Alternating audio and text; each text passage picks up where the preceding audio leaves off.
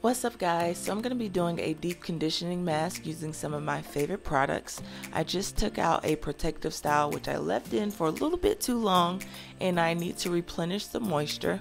So I'm going to be starting with Aztec clay. This is full of minerals, brings lint to the surface and draws out chemicals and toxins. Olive oil mayo, which treats dandruff, conditions and softens, and minimizes breakage. Flaxseed oil adds moisture and shine, strengthens hair follicles and improves elasticity. Grapeseed oil locks in moisture, prevents frizz and split ends, and is full of antioxidants. I'm going to add a bit of raw honey, which is a natural humectant. It nourishes the hair strands and is also an emollient, so it smooths and softens. Aloe vera juice conditions the scalp, promotes hair growth, and reduces itching.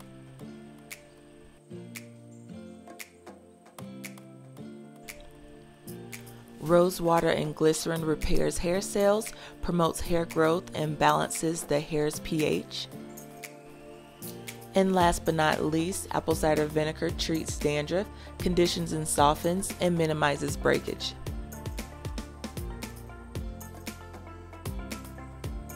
You're going to get a spoon and blend until it thickens. It should look like this.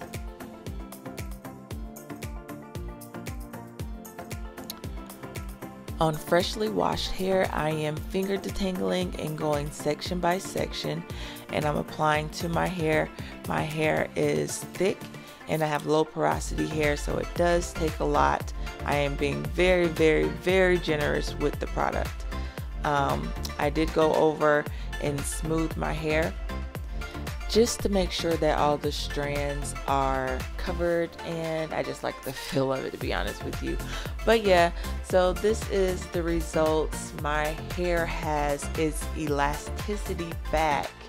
It is so soft, y'all. I wish y'all can feel it. It's super soft. This is just rinsing out because I wanted you guys to see what it looked like without going back over with a conditioner.